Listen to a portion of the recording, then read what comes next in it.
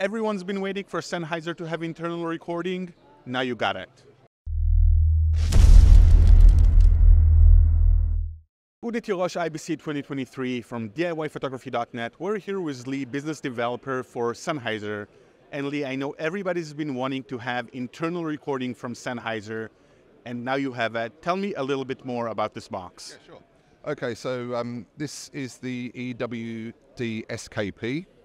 It's a plug-on transmitter, so as you can see, we've got it plugged onto our MKH 8060 here. So this unit has two microphone inputs, an XLR input on the top, and then also a mini jack input on the bottom. So that allows you to use it as a belt pack with the lavalier mic, as well as a plug-on transmitter.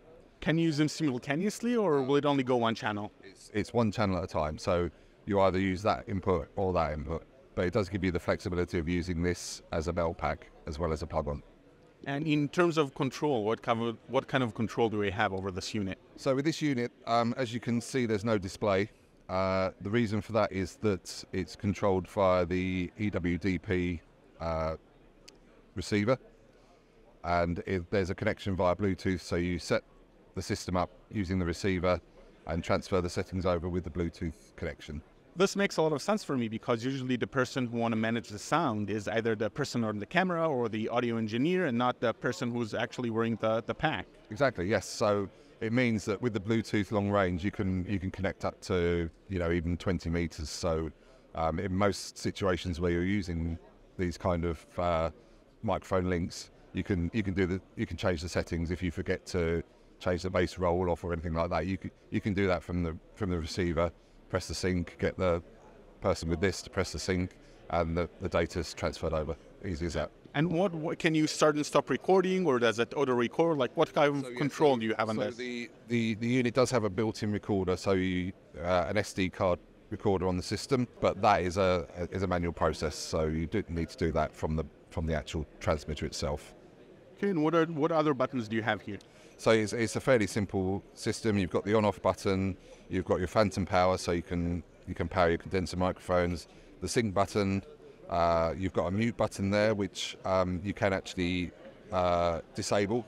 And it's a physical lever, it's not a button. Yeah, this is amazing. Absolutely, yeah, it is an actual lever, and you can defeat that from the receiver. So if you've got someone that likes to fiddle with buttons, then you can lock that one out.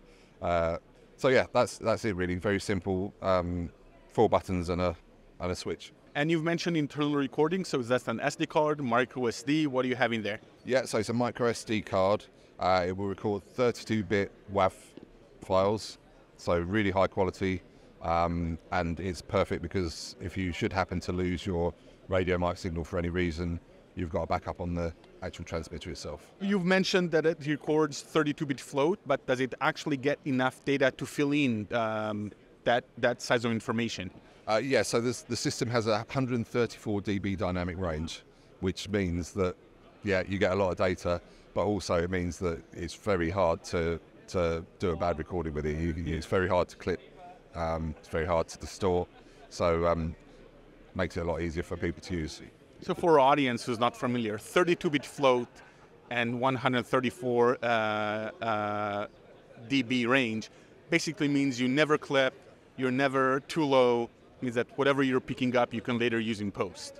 I won't say you never clip, but it's really hard.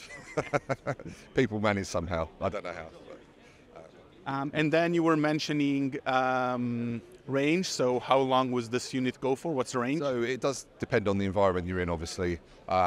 We quote 30 to 50 meters. It's the same kind of distances that you were getting from the 112 G4 systems that were predecessors to this. So yeah, you should not have any problems with. And is that line of sight or just inside any area? You can, it's line of sight or any area. Obviously, as soon as you get walls or people in the way, the range goes down. That's why we don't give a specific range, because there's so many different environments, so many different factors to that kind of thing, But it's pretty solid, and it does put up with a lot of challenges. And you've mentioned that this can be used with a lav. But like the form factor is kind of weird. Do you have anything that can where you can put it on a belt? Yes, yeah, there is a holder for this, as with the previous SKPs for the G4 series. So you can put it into the small kind of leatherette case. It has a clip on it, and then you can just stick it on there. So phantom power, internal recording, you get a belt clip for a lav. This is amazing. What's the price and availability on this? So prices to be confirmed. We're going to be shipping at the end of October, and it'll be available from your usual Sennheiser dealers. One more question. I saw the splitter cable. I think it's amazing. What can you tell me about it? Okay, so the configuration we have here, we've got two EW-DP receivers connected via the magnetic mountings. And what we're doing here, we have a splitter cable, which is taking the mic out from the two units into a stereo jack input to put into your camera. So you get a channel on the left, channel on the right. Perfect for use with the SKP and a handheld or a belt pack, giving you two channels. Perfect. So this kind of completes the system. Absolutely. And what's next in the EW-DP line? So with the EW-DP, that's the range as we see it now. We've also got coming up the EW-DX in the Dante version, which is great for studios, broadcast. That's over IP. That's over IP, so audio over IP, and that's coming very soon as well. Lee, thank you so much. It looks like Sennheiser has an amazing year planned ahead. Yeah, we're very excited. I'm Uri Tirosh with DIYPhotography.net. We're here at IBC 2023. Stick around, we're going to keep walking the floor.